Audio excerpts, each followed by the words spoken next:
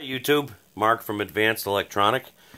This is a semi-replication of the Don.Smith generator, and basically what I have come up with is something that draws energy from the ambient, and it is not something that you can measure voltage with. So let me just explain a little bit how this works. This right here, obviously, it's energized right now. I'm touching it, nothing's happening to me. What happens is it looks like a transformer, but it doesn't act like one. What we're doing is we are energizing the system with a ZVS from a Variac. I rectified the power through a transformer and a flyback transformer here with 5 and 5 turns through diodes with double arc gaps. One is actually firing an arc gap across the two leads where it comes out of the transformer, and it goes through diodes through the negative side of a diode on the ground side, and the hot side goes through the positive side, and from there there's another arc gap, and then it goes to a 0.0 microfarad 10 kV, or I'm sorry, 4 kV cap bank, and that goes into the what I'm using as a primary is 140 turns on the inside to reduce the voltage.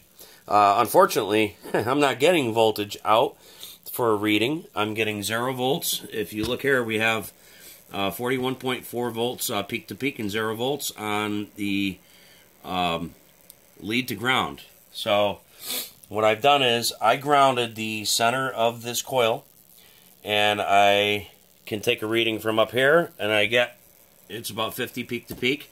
I go down to the opposite side, and I have 50 peak to peak. Now here's what I'm going to do. Because the secondary is not connected to anything except for one side over here is connected to this, which is connected nowhere, and the other side goes to this red lead, comes out, and it's connected to, let me get the meter out of the way, a LED. Now here's the funny part. Because there's no voltage on it, nobody's going to really believe me, but I'm going to go ahead and I'm going to ground the center of this coil. And now here's one side of the coil. I don't have any light on the LED. I can go to the center point, nothing. Go over here, and I'm fully lit. This is a 20-watt LED. It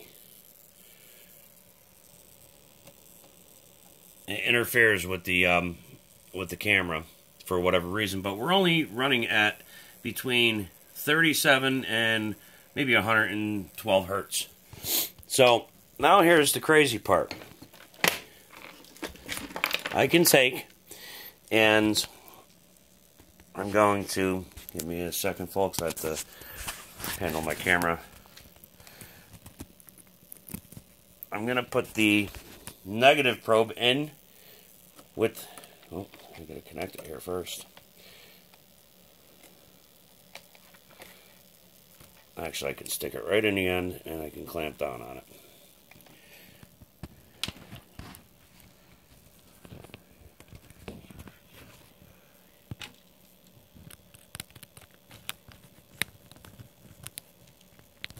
Oh, shoot.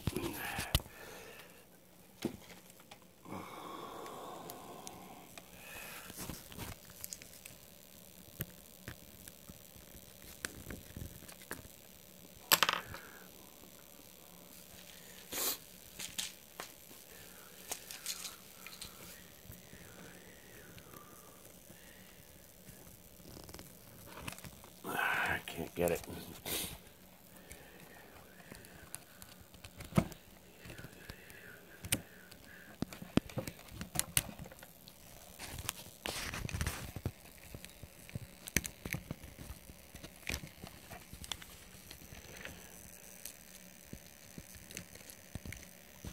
Okay, finally we got it. Anyway, so here we go. I'm going to put the meter on 200 volts AC and connect to the other side. I get 0 volts. Connect to the middle where it's grounded, I get nothing. Connect back to here, nothing. But I'll also do this.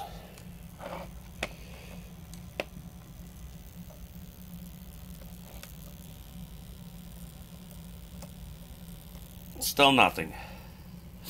Now, I'm going to go ahead and I'm going to change the meter. I'm going to take this ideal meter, still at 0.19. Actually, I'm going to show you this again. I'm going to connect the LED and show you what happens. We'll wait for it to go up to point. Actually, let it set. I put the LED on. It stays at 0.19, goes to 0.18. I take the LED off. It goes up. On. Off. On.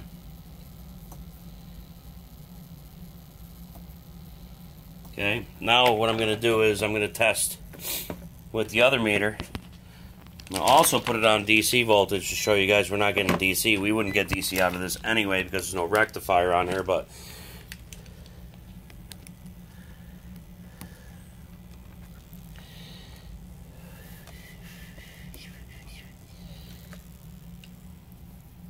nothing.